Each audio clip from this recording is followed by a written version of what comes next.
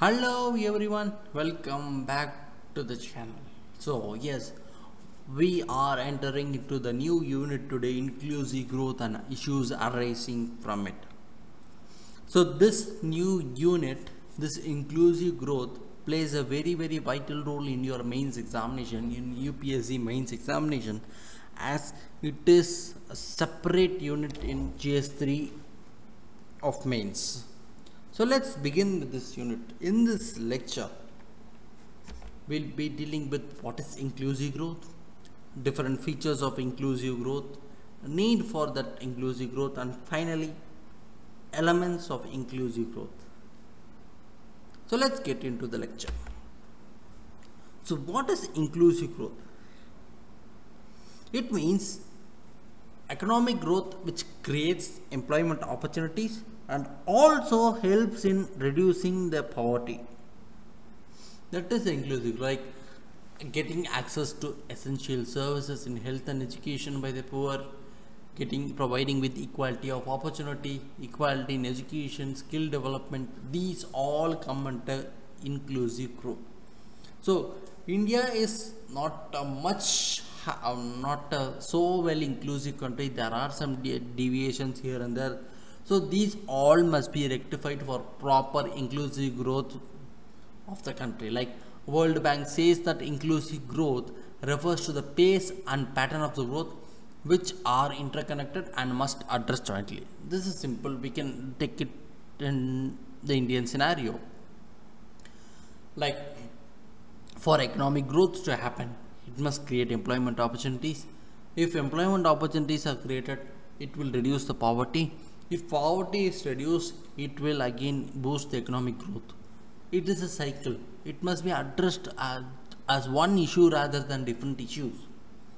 And as per Organization for Economic Cooperation, OECD says, inclusive growth is economic growth that is distributed fairly across societies and creates opportunities for all. It says when poverty is reduced, it must be reduced for all. When employment opportunities are provided, it must be given for all. These all come under inclusive growth, addressing all the options for one economic growth. So now let us look into the features of economic growth.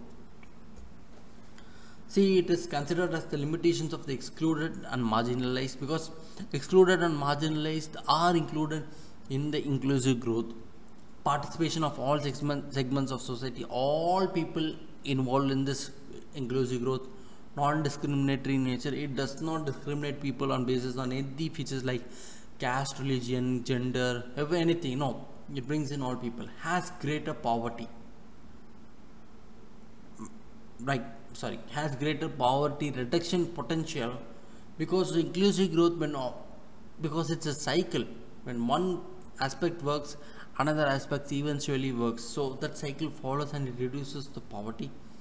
Ensures that individuals have access to fundamental facilities and services such as basic health and education. So this is something which must be tackled on. Access should cover both number and quality of these fundamental services. Like it should be accessible to all the sections of society, and which includes the wider range of population, not only one single set of population, all people. And quality should be maintained among all the people, like helping poor people, low socioeconomic groups and trailing areas, who are all the participants of this growth. Now, what is the need for the inclusive growth? Economic prosperity. See, for the rapid and sustainable poverty reduction, inclusive growth is very necessary, because it contributes to the benefit of the economic prosperity. Industrial growth. See, India is India does not have a strong industrial base. So that industrial growth is necessary for inclusive growth. Infrastructural issues like inadequate infrastructure hinders the progress of economy and risks the middle income trap. Regional imbalance. Like equitable growth across all states and regions are essential, and it must be taken into consideration. Like for example, the estimated per capita income across Sikkim was highest among Indian states, which was around 5,19,000 rupees in the financial year 23, but it was only 54,000 rupees in the state of Bihar. So that per capita income is very very low, which must be dealt with, and proper regional development must take place. Agricultural backwardness. See, despite having more than 50% of workforce in agriculture, the contribution of agriculture towards the GDP is low. Poor nutrition level.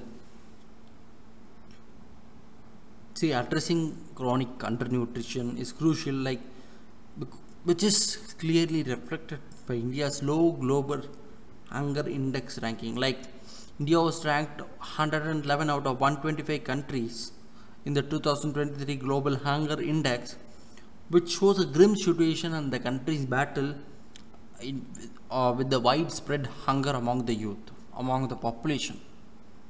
Health and education.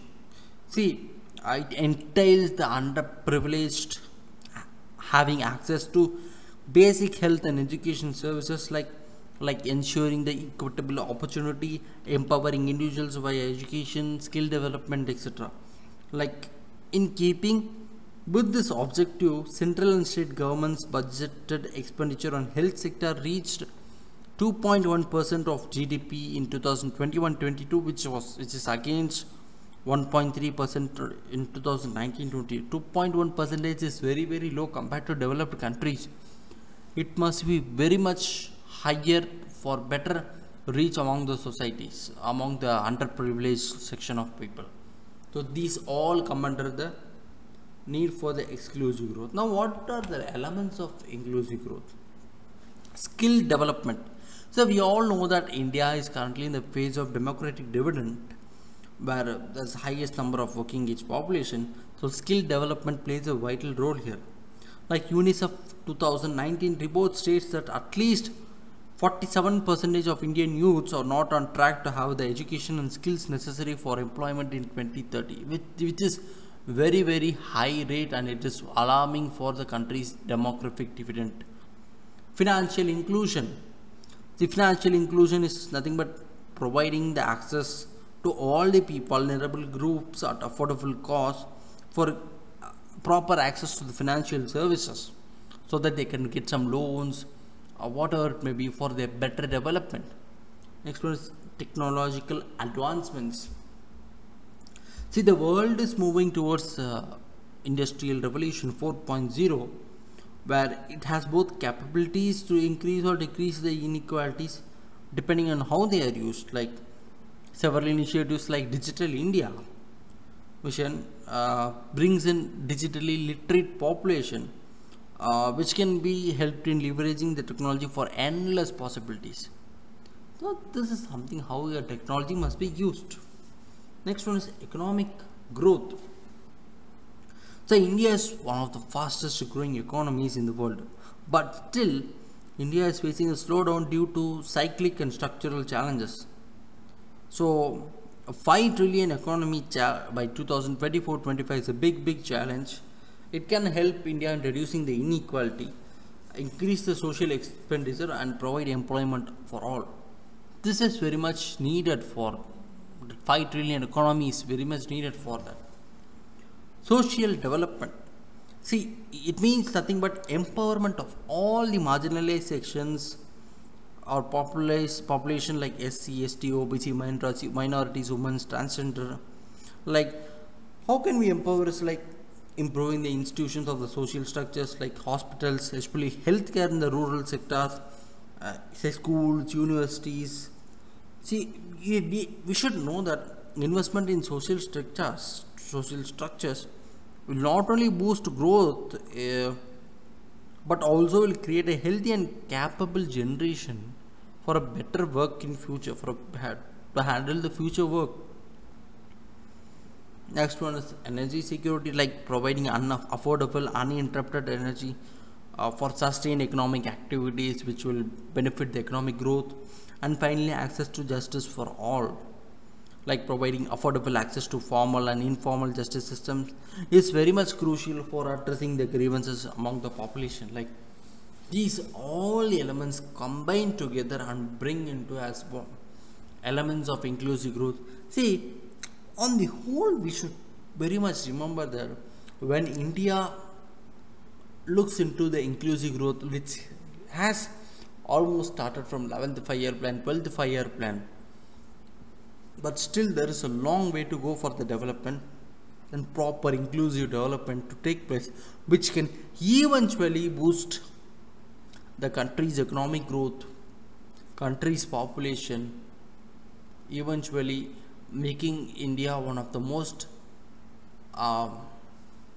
highest economic country in terms of per capita income, GDP, PPP, everything. So to achieve all that, we need proper inclusive growth.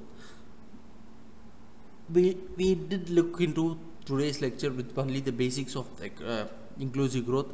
So hope you guys understood today's lecture. We'll be resuming with this unit in the upcoming lectures too. Do watch the video, comment your doubts, and we'll resume the unit in the next lecture. Thank you.